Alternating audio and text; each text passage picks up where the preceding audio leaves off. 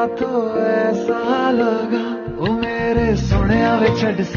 So hello guys, welcome back to my channel all about Alicia, and this is me Alicia. So I am back with another remedy.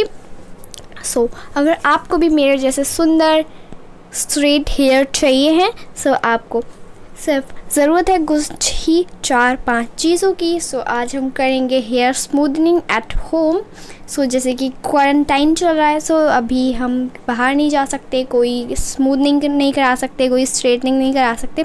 सो सिर्फ मैं आपको home remedies means घर में कुछ सामान से बहुत ही अच्छा स्मूथनिंग बता रही हूँ। सो उसके लिए आपको चाहिए एक जार ले लीजिए। सो उसमें आप डाल लीजिए बनाना, एलोवेरा जेल, उसको पील ऑफ करके कर्ड ले लीजिए।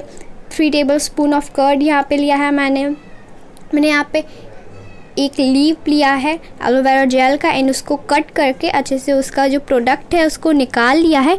एंड यहाँ पे मैंने 1 टेबलस्पून ऑफ लिया है हनी, एंड मैंने यहाँ पे 1 बनाना लिया है। सो आप अपनी हेयर लेंथ के अकॉर्डिंग बना सकते हैं। सो आप लास्ट में देख लीजिएगा, सिर्फ इतने ही प्रोडक्ट से अच्छा खासा मेरा जो पूरा मास्क है वो बन गया था।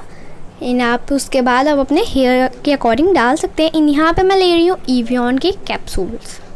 सो एवियन के कैप्सूल ये विटामिन ई के कैप्सूल हैं। सो ज़रूरी नहीं है कि आपको एवियन ब्रांड के ही लेना है, आप किसी भी ब्रांड के ले सकते हैं जो भी आपके पास हो या इजीली अवेलेबल हो। सो आप ये लेना चाहें तो आप ले सकते हैं। ये 24 रुपीज़ के 12 मिल जाते हैं ईज़िली किसी भी मेडिकल स्टोर से, एंड ये ग्रीन इन कलर में आते हैं। एंड जब हम इसको कट करते हैं तो इसमें जेल निकलता है। एंड विटामिन ई काफ़ी ज़्यादा अच्छा होता है हमारी बॉडी के लिए, एंड एज वेल एज हमारे हेयर्स के लिए भी। इसको मैं कट कर लूँगी एंड इसका जो लिक्विड है उसको डाल लूँगी मैं अपने पैक में। सो यहाँ पे मैंने यूज़ किए हैं बनाना, एलोवेरा जेल, एवियन के कैप्सूल, कर्ड एंड हनी। सो इसको हम ब्लेंड कर लेंगे। एंड इससे पहले अब हम इसमें एक और इंग्रेडिएंट डालेंगे। सो यहाँ पे मैं डाल रही हूँ कोकोनट ऑयल। ज़रूरी नहीं है कि आप कोकोनट ऑयल यूज़ करें। सो आप कोई भी ऑयल यूज़ कर सकते हैं, ऑलिव ऑयल यूज़ कर सकते हैं, या फिर आप कैस्टर ऑयल भी यूज़ कर सकते हैं। यहाँ पे मैंने छोटा वाला पैक लिया है, ये 10 रुपीज़ वाला।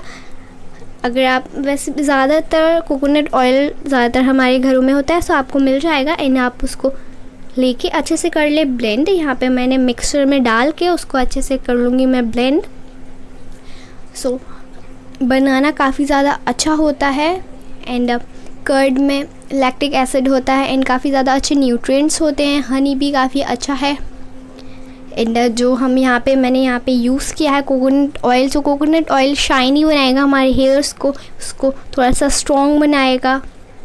एंड कर्ड होता है विद विटामिन्स, एंड हमने विटामिन ई की कैप्सूल डाले। सो काफ़ी ज़्यादा अच्छा विटामिन्स इस पैक में है। सो जो हमारे हेयर्स हैं वो काफ़ी अच्छे शाइनी हो जाएंगे इसको लगाने से। सो इसमें थोड़ा सा अच्छे से ब्लेंड नहीं हुआ था, दैन मैंने एक बार और ब्लेंड कर लूँगी मैं उसको। एंड बनाना और कर्ड का जो कॉम्बिनेशन होता है वो हमारे हेयर्स को स्ट्रेट करने में काफ़ी ज़्यादा अच्छा होता है। एंड आजकल तो स्ट्रेट हेयर सबको पसंद है। इन सिर्फ आप इसको हफ्ते में 2 बार लगा लीजिए।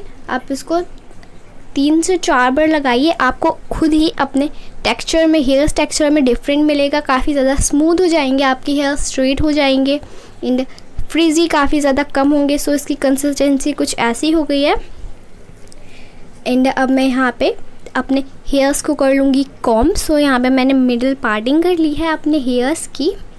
मैं अच्छे से कॉम्ब करके टैंगल फ्री कर लूँगी।